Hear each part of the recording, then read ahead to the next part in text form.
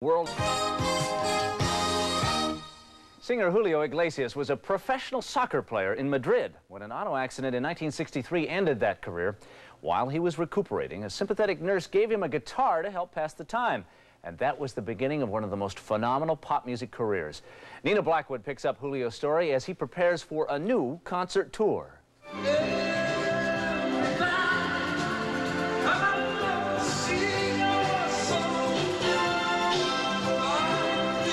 The house may be empty for this rehearsal, but that will no doubt change for the performance. After all, Julio Iglesias is very popular. This fantasy Latin lover has sold more records worldwide than any singer in history.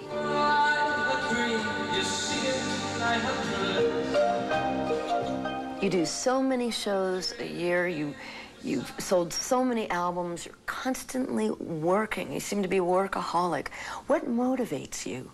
Sometimes you say, oh, I'm tired today. But you get tired, you want to have one day of holidays, and the next day you miss your work, you miss what happened, you miss everything. So I don't think this, that I'm a workaholic. I think it's natural in me. I love to work, and I love what I'm doing. Iglesias has recorded close to 60 albums, but his latest effort, entitled Non Stop, is only the second one he's done in English.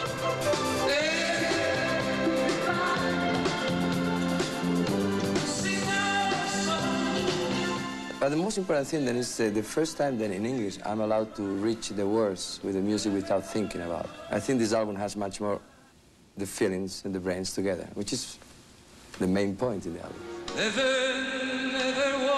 And singing in English doesn't hurt his appeal to the all-important American market. Whatever happened in America, in radio, in television, the same day it's happened in Europe, all over the world.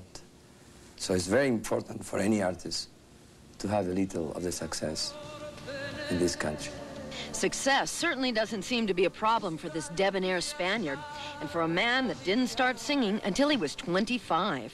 I never thought that I could be a singer, ever.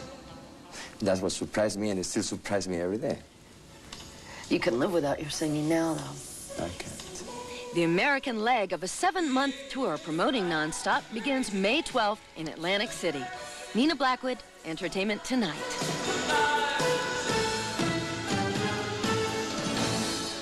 This week, Julio is performing in Beijing, China.